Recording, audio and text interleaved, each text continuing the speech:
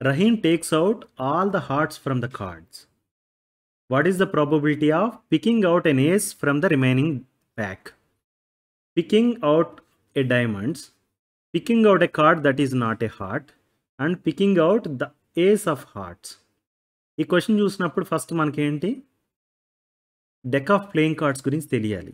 First ఏస్ అంటే ఏంటి, diamonds అంటే ఏంటి, హార్ట్స్ అంటే ఏంటి, ఎన్నెన్ని ఉంటాయి ఆ కార్డ్స్, ఇదంతా ఇన్ఫర్మేషన్ తెలియాలి, రైట్? దానికోసం first let's learn about deck of playing cards. Playing కార్డ్స్ని ఒక ఆర్డర్లో అరేంజ్ చేస్తే కనుక అరేంజ్మెంట్ ఇలా వస్తుంది.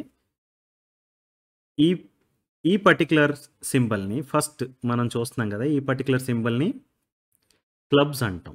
ఓకే, టోటల్ 13 కార్డ్స్ ఉంటాయి. ఈ పర్టికులర్ కార్డ్ ఏ అనే సింబల్ ఉంది కదా, దీన్ని ఏస్ అని చదువుతాం. 2, 3, 4, 5, 6, 7, 8, 9, 10, రైట్? 11th కార్డ్ ఏంటి, జాక్ అని చదువుతాం. దీన్ని జే అని ఉంది కదా.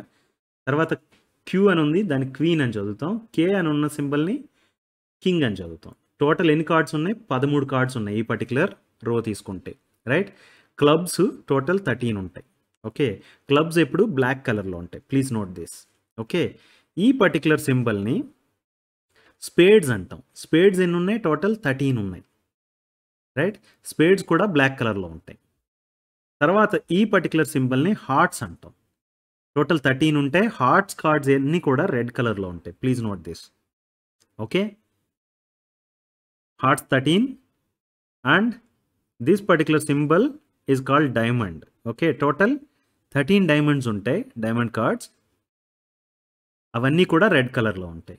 టోటల్ మొత్తం అన్ని కార్డ్స్ ఎన్ని ఉన్నాయి, 13 + 13 + 13 + 13, 4 times 13, that is equal to 52. So deck of playing cards total 52 cards ఉంటాయి. అందులో 13 clubs, 13 spades, 13 hearts and 13 diamonds ఉంటాయి. ఇప్పుడు నెంబర్ ఆఫ్ ఏస్ చూస్తే కనుక 4 ఏస్ ఉన్నాయి, రైట్? 4 జాక్ ఉన్నాయి, 4 క్వీన్ ఉన్నాయి, 4 కింగ్ ఉన్నాయి. You understood now? Now let's go back to the problem statement. First problem ఏంటంటే picking out N ace from the remaining pack అన్నారు. ఫస్ట్ మనం చేయాల్సింది ఏంటంటే Rahim takes out all the hearts from the cards. అంటే deck of cards ఇలా ఉంటాయి కనుక అందులోండి hearts అన్నిటినీ తీసేసాడు Rahim. Okay, let me close that. ఇప్పుడు రిమైనింగ్ ప్యాక్ ఉంది మన దగ్గర. అందులోండి what is the probability that you pick N ace from remaining pack, right? So probability of N event ఈ అనే దాన్ని ఎలా డిఫైన్ చేస్తాం, number of outcomes favourable to event ఈ divided by number of all possible outcomes, right? ఇక్కడ particular కేసులో picking out N ace from the remaining pack అనేది event, right? Getting an ace is the event, right? So number of ace in the remaining deck, if you count 1, 2 and 3 ace ఉన్నాయి, right? So number of ace in the remaining deck are 3. అంటే favorable outcomes for this particular event ఏమవుతుంది, 3 అవుతుంది, right? When you pick this particular ace, the event is going to happen. ఈ ఏస్ని తీసుకున్నా కానీ event happen అవుతుంది. And if you pick this ace also, event is going to happen.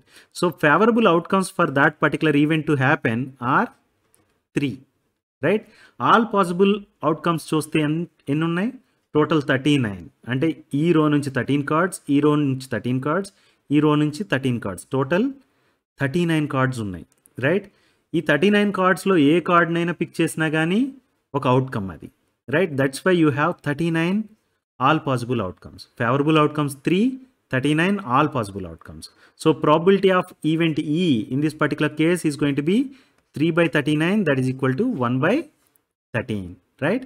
So to answer the question, probability of getting an ace is 1/13, right? ఇప్పుడు second part చూద్దాం. Picking out ఏ diamonds, right? మన దగ్గర ఉన్న remaining ప్యాక్లోండి, remaining deck of కార్డ్స్లోండి what is the probability that you pick out A diamond.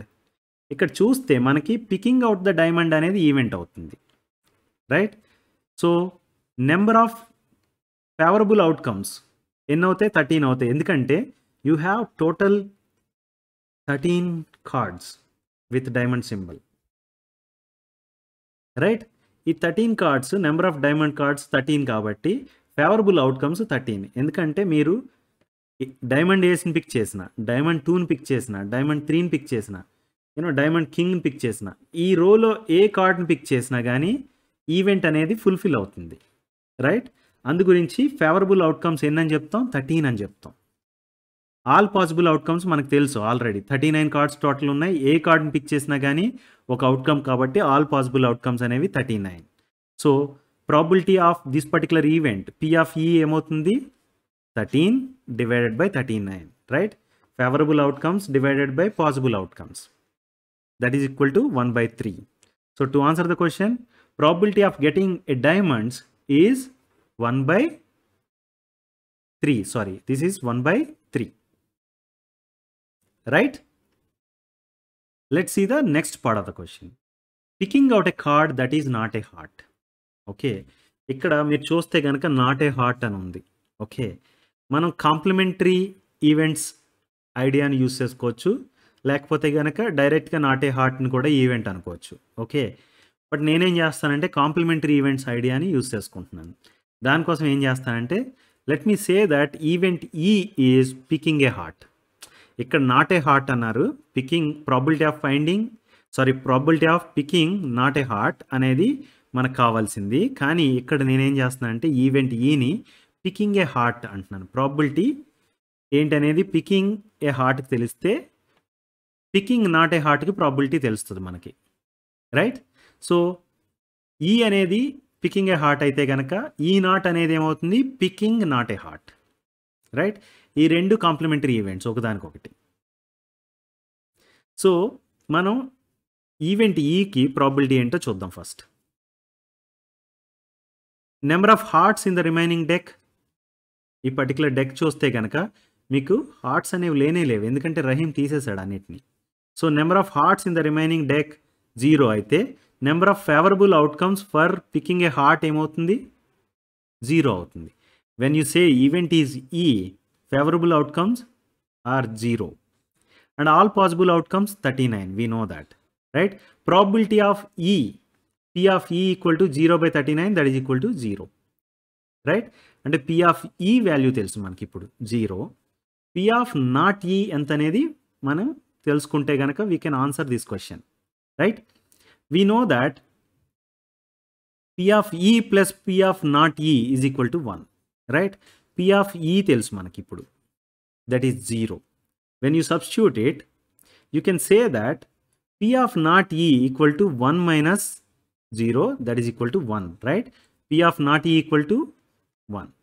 So now you can answer the question saying probability of picking a card that is not a heart is 1, right? Last part of the question చూద్దాం. Picking out a ace of hearts. Okay, ఇక్కడ event ఈ అనేది ఏంటి? Picking out N ace of hearts. ఇక్కడ చూస్తే కనుక మనకి 3 different ఏస్ ఉన్నాయి, right? Ace with hearts is not there.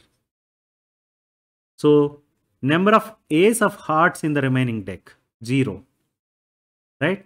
So event ఈ అనేది getting N ace of hearts అంటే కనుక ఫేవరబుల్ అవుట్కమ్స్ ఏమవుతాయి? 0, right? Because there is no card with ace of hearts here. So probability is going to be 0/39, that is equal to 0. Probability of getting an ace of hearts from the remaining cards is 0. Probability of picking out the ace of hearts from this deck is 0. Understood? That's why this is an impossible event. Enduku ante Rahim has already taken out all the hearts from the deck, right?